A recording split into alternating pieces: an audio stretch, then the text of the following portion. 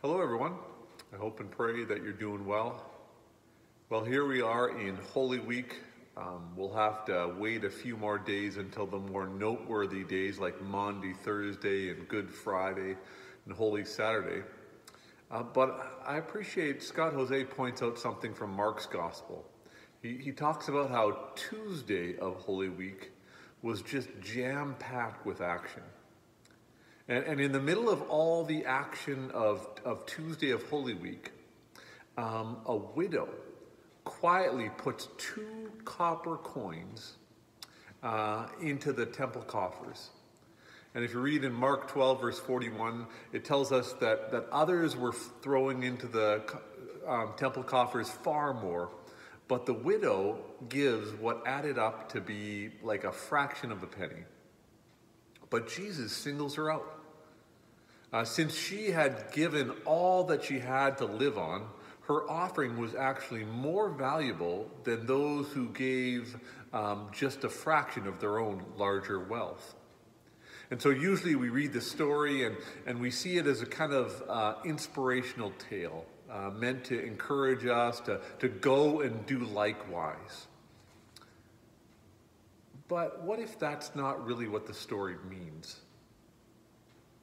We read, they gave out of their wealth, but she, out of her poverty, she put everything, all that she had to live on.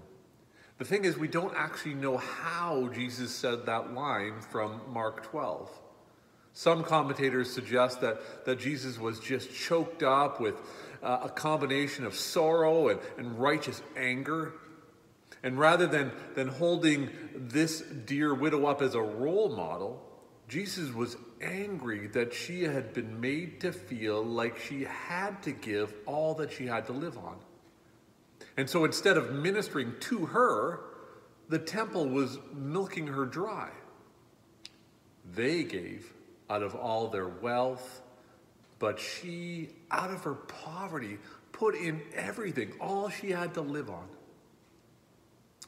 And when Jesus sees this dear soul giving up the only shot she had that week at buying bread, he doesn't see just some shining example of sacrificial giving, but an example of what happens when those charged to take care of God's people become so self-absorbed with their own perfect piety that they have very little time to reach out with God's love to the needy and the marginalized. And really, if you think about it, it's an old story. And it's a story that we may be guilty of even today. Do we still pay attention more to those who can do something for us than those for whom we could do something? Do we still sidle up with the wealthy and to those who have influence and to those who we want to take a selfie with and then post it and tell our friends, look who I was with? Meanwhile, those who have so little in the first place, they're the ones that get ignored. But we know it shouldn't be this way.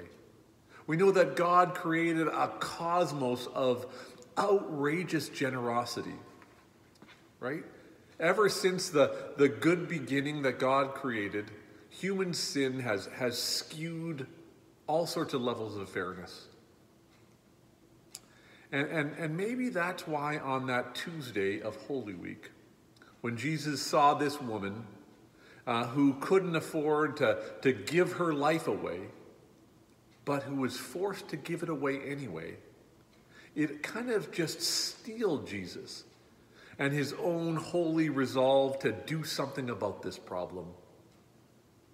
And indeed, of course, we know that before the week was over, Jesus would give his all. He would give everything that counted as his life in order that, at long last, he could turn this cosmos from the darkness of injustice and inequity back into the light of creation, flourishing and delight for everyone and everything. Tuesday of Holy Week, I know it doesn't quite have Good Friday's drama, But through this lone widow, Tuesday contains a whole lot of Good Friday. The Good Friday purpose that is why Jesus went to the cross. The peace of Christ be with you all.